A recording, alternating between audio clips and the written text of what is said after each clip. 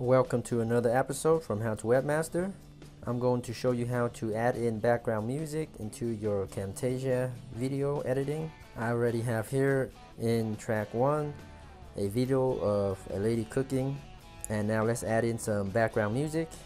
So I'm going to drag and drop this audio file, music file here, and then drag it down here. Right now the music is a little bit too loud. For background music, all you have to do is reduce the audio, and what I like to do as well is cut out these empty spaces in your audio. So make sure you zoom into your track by clicking on this plus icon here and use the splitting tool here, and now we cut this empty space and just delete it. Now let's go to the end. So again, I like to just remove empty spaces just like that. And now we can reduce to a low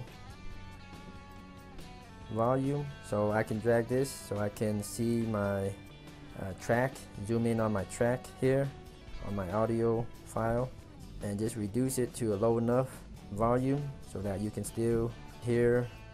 And so you can just play around with the volume to make sure it's good enough. And the reason why you want to add in background music is so that you can hide out silence in your background, or maybe some static and just unwanted low-level noises you want to conceal. This is the best way to do it. Just add in nice background music. Make sure you cover just your videos. Drag this to your video ending right here, just like that. So pretty easy, nothing complicated, I hope. Thanks for watching. Let me know if you guys have any questions, comments, suggestions.